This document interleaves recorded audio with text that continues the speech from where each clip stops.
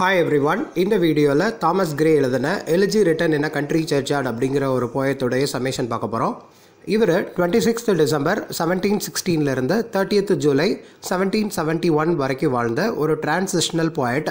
அப்படினா நியோ கிளாசிசிசமோ ரொமான்டிசிசமோ சேர்த்து எழுதக்கூடியவர். சிம்பிளா சொல்லணும்னா ரெண்டு மேஜர் பீரியட்ஸ் உடைய குவாலிட்டிஸும் இவருடைய போயம்ல இருக்கும்.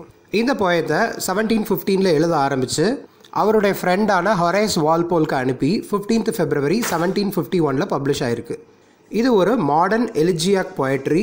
இதனுடைய original title stanza road in a country சர்ச்யார்டு. இதில் வர்ற சர்ச்யார்டு ஸ்டாக் போஜஸில் உள்ள செயின்ட் கைல்ஸ் பாரிஷ் சர்ச்சை ரெஃபர் பண்ணுறதா நிறைய கிரிட்டிக்ஸ் சொல்கிறாங்க. இந்த எலிஜியை கிரேயுடைய க்ளோஸ் ஃப்ரெண்டான ரிச்சர்ட் வெஸ்ட்டுக்கு அவருடைய டெத்தை கமெமரேட் பண்ணுறதாகவும் அந்த வில்லேஜில் உள்ள நிறைய பேர் இறந்ததை ஞாபகப்படுத்துகிறதாகவும் இந்த எலிஜி எழுதியிருக்கிறதா சொல்கிறாரு.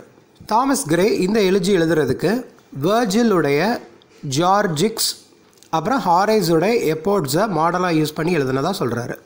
இந்த எலிஜி 4 லைன் ஸ்டான்ஸா, அதாவது ஏபி ரைம் ஸ்ட்ரக்சரை ஃபாலோ பண்ணி ஹொரேஷியன் ஓட் பேட்டர்னில் எழுதியிருக்கிறதாவும் இதை ஹீரோயிக் ஸ்டான்ஸா அப்படின்னு சொல்லுவாங்க. இந்த போயத்தில் தாமஸ் கிரே ஒரு சர்ச் யார்டை டிஸ்கிரைப் பண்ணி எஸ்பெஷலி சர்ச்சில் உள்ள கிரேவ் யார்டு அங்கே பரி பண்ணியிருக்கிற டெட் பீப்புளை கமெமரேட் பண்ணுற மாதிரி எழுதியிருக்காரு. இந்த போயம் இயம்பிக் பென்டாமீட்டரில் எழுதியிருக்கு.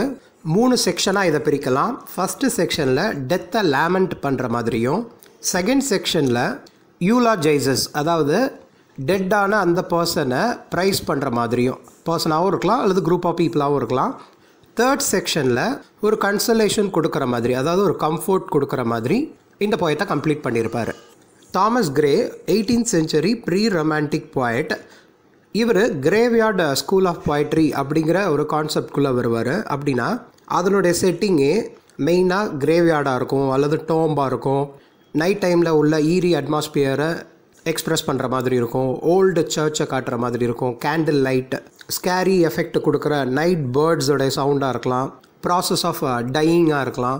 இதுதான் graveyard school of போயட்ரியுடைய main elements. இந்த போயத்தோடைய லாஸ்ட் 3 ஸ்டான்ஸால் ஒரு எபிடாப் இருக்குது. தாமஸ் கிரே இந்த போயத்தில் இங்கிலாந்து கண்ட்ரியோடைய 3 பிரிட்டிஷ் ஹீரோஸ் அப்படின்னு சொல்லிட்டு ஒரு 3 பேரை மென்ஷன் பண்ணியிருக்காரு. அதில் நம்பர் 1 ஜான் ஹாப்டன்.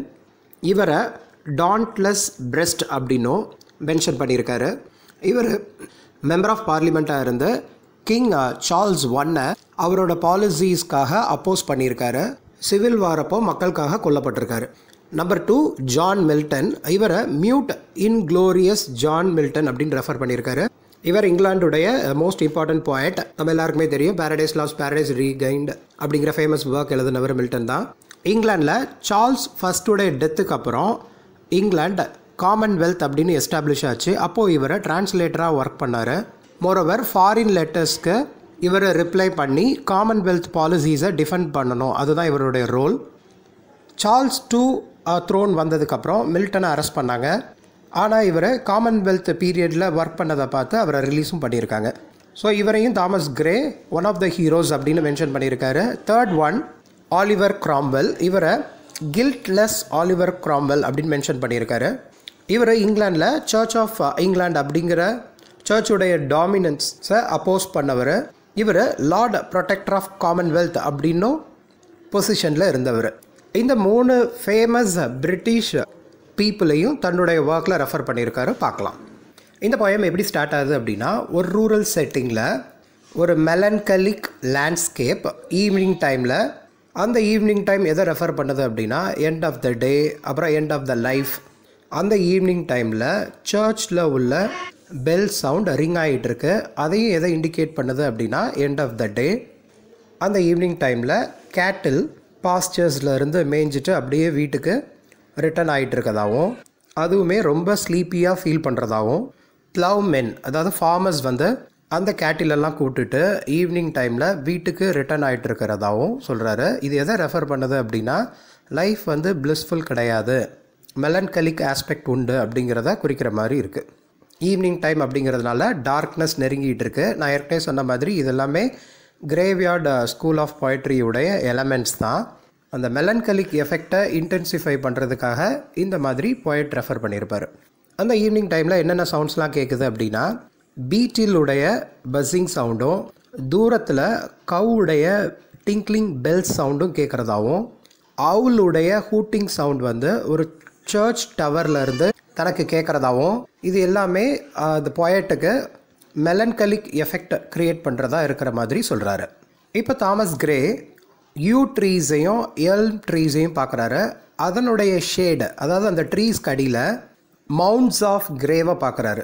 அந்த கிரேவில் இந்த வில்லேஜுடைய 4 ஃபாதர்ஸ் தூங்கிட்டு இருக்கிறதா இவர் ரெஃபர் பண்ணுறாரு.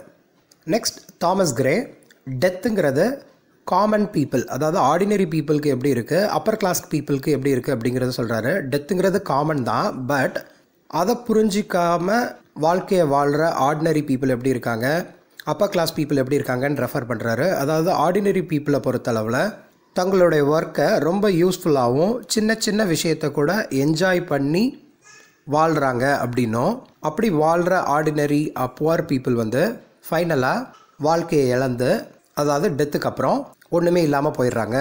ஆர்டினரி பீப்புளோடைய லைஃப் ஸ்டைல் ரொம்ப சிம்பிளாக இருந்து டெத்தை ஃபேஸ் பண்ணுறாங்க அப்படின்னும், இப்போ Thomas grey upper class பீப்புளுடைய life ஸ்டைலை சொல்கிறாரு. அவங்க ரொம்ப ஆம்பிஷியஸாகவும் கிராண்டாகவும் வெல்த்தி லைஃப் ஸ்டைல் வாழணும்னு, பவர்ஃபுல்லாக சொசைட்டியில் ஒரு ஸ்ட்ராங்கான நேமோடு இருக்கணும்னு நினச்சி வாழ்கிறாங்க. பட் ஃபைனலாக அவங்களும் டெத்தை ஃபேஸ் பண்ணுறாங்க. குறிப்பாக டெத்துங்கிறது எல்லாத்துக்கும் காமன் தான், யாரும் எக்ஸப்ஷனல் கிடையாது அப்படிங்கிறத தாமஸ் கிரே ரெக்கார்ட் பண்ணுறாரு.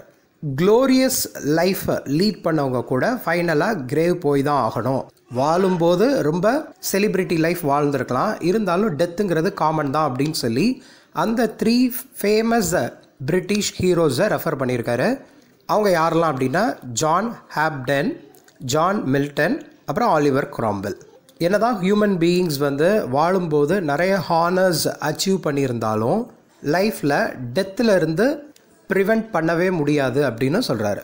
க்ளோரியஸ் பீப்புள் மாதிரி இந்த வில்லேஜில் நிறைய மக்கள் அவங்களுடைய லைஃப் வந்து செலிப்ரேட் பண்ணப்படாமலே இந்த கிரேவில் தூங்கிட்டு இருக்காங்க அப்படின்னு தாமஸ் கிரே ரெஃபர் பண்ணுறாரு.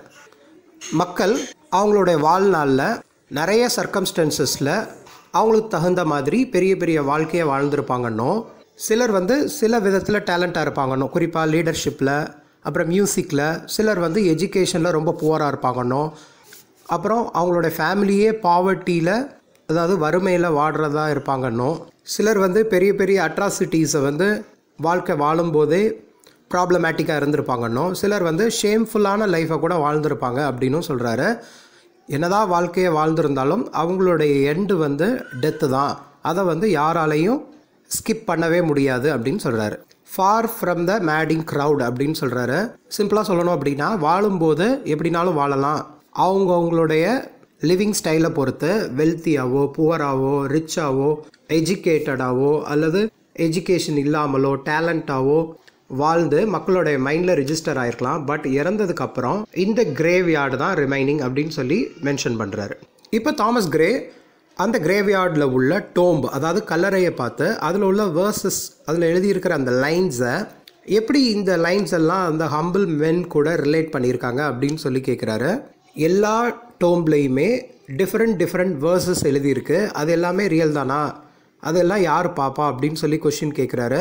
மெமோரியல் ஸ்டாச்சூஸ் எல்லாமே டிஃப்ரெண்ட் ஷேப்ஸில் இருக்கிறதாவும், சில இது வந்து ஷேப்லெஸ்ஸாக இருக்கிறதாவும் சொல்கிறாரு. இவருடைய கான்செப்ட் பற்றி சொல்லணும்னா, டெத்துங்கிறது காமன் தான், பட் அந்த டெத்தானது ரிமெம்பர் பண்ணப்படணும், காமன் டெத்தாக இருக்கக்கூடாது அப்படின்னு சொல்கிறாரு. ஏன்னா கிரேவ்யார்டில் இவர் பார்க்கும்போது நிறைய கிரேவ்ஸ் இருக்குது, எல்லா கிரேவ்ஸும் ரிமெம்பர் பண்ணப்பட்டது தானா அப்படின்னு கொஷின் பண்ணுறாரு. சிம்பிளாக சொல்லணும் அப்படின்னா, வாழும்போது எதையாவது அச்சீவ் பண்ணியிருந்தால் தான் வாழ்ந்த பிறகு அவங்களுடைய நேம் வந்து இந்த வேர்ல்டில் ரிஜிஸ்டர் ஆகிருக்கும் அப்படின்னும், அவங்கள தான் இந்த உலகம் வந்து செலிப்ரேட் பண்ணும் அப்படின்னும் சொல்கிறாரு. இந்த கிரேவ்யார்டில் புதைக்கப்பட்டிருக்க மக்கள் மாதிரியே ஒரு நாள் இவரும் இறப்பாருன்னும், இவருடைய டெட் பாடியும் அந்த கிரேவ்யார்டில் புதைக்கப்படணும்னு சொல்கிறாரு. அப்படி புதைக்கப்படும் போது அந்த டோம்பில் வேர்ஸ் எழுதியிருப்பாங்க இல்லையா, இவரே அவருடைய டோம்க்கு ஒரு வேர்ஸ் வந்து என்கிரேவ் பண்ணணும் அப்படின்னு சொல்லி கொடுக்குறாரு. அது என்ன அப்படின்னா, பினீத் என் ஏஜ்ட் தான் அப்படிங்கிற வேர்ஸ் தான் அவருடைய ஹெட் ஸ்டோனில் எழுதியிருக்கணும் அப்படின்னு சொல்கிறாரு. அதாவது இந்த விஷயத்தை போயத்துடைய எபிடாப்பான லாஸ்ட் 3 ஸ்டாண்ட்ஸால் ரெஃபர் பண்ணியிருப்பார். தாமஸ் கிரே இறந்ததுக்கப்புறம் அவர் வந்து ஏர்த்துடைய லேப்பில் இருக்கிறதாவும், அவரே எப்படி டிஸ்கிரைப் பண்ணியிருக்காரு அப்படின்னா, புவர் அன்னோன் யூத். அது மட்டும் இல்லாமல் ரொம்ப ஜெனரஸான நேச்சர் உடையவர் இவரன்னும், சின்சியரான பர்சன்னும், நிறைய விஷயத்துக்கு வாழ்க்கையில் இவர் கண்ணீர் சிந்தி இருக்கிறதாவும், இவருக்கு ஒரு ஃப்ரெண்ட் இருந்ததாகவும் சொல்ல நினைக்கிறாரு.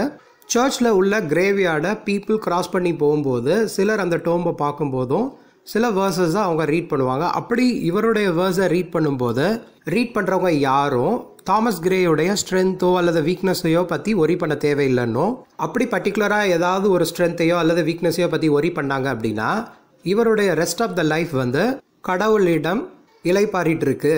அதாவது இவருடைய சோல் வந்து காடுடைய பாசத்தில் இருக்குது அப்படிங்கிறத கன்ஃபார்ம் பண்ணிக்கோங்க அப்படின்னு சொல்லி முடிக்கிறாரு. இந்த போயத்தோடைய சிம்பிள் கான்செப்ட் என்ன அப்படின்னா, லைஃப்பில் எவ்வளோ தான் ப்ரெஷர்ஸ், பெயின்ஸ், ஹாப்பினஸ், சேட்னஸ் இருந்தாலும் டெத்தை அவாய்ட் பண்ணலாம் அப்படின்னு நினச்சாலும் டெத்துங்கிறது கண்டிப்பாக ஒரு நாள் அவங்கள வந்து சேரும், அதுலேருந்து ஸ்கிப் பண்ணவே முடியாது அப்படிங்கிறதான் இந்த போயத்தோடைய சிம்பிள் கான்செப்ட். மோரோவர் அப்படி இறக்குறவங்க லைஃப்பில் இறக்குறதுக்கு முன்னாடி மக்கள் மனசில் இருக்கிற மாதிரி ஏதாவது சில விஷயங்களை, குறிப்பாக நல்ல விஷயங்களை பண்ணி மக்களுடைய மைண்டில் ரிஜிஸ்டர் ஆகிருந்தாங்க அப்படின்னா லைஃப் லாங் ரிமெம்பர் பண்ணப்படுவாங்க அப்படின்னும் சொல்கிறாரு. Thank you so much. லைக் பண்ணுங்கள், ஷேர் பண்ணுங்கள், கமெண்ட் பண்ணுங்கள், சப்ஸ்கிரைப் பண்ணுங்கள். மறக்காமல் பக்கத்தில் இருக்க பெல் ஐக்கானை கிளிக் பண்ணுங்கள். அப்போ தான் நான் போடுற வீடியோஸுடைய நோட்டிஃபிகேஷன்ஸ் உங்களுக்கு வரும். தேங்க்யூ.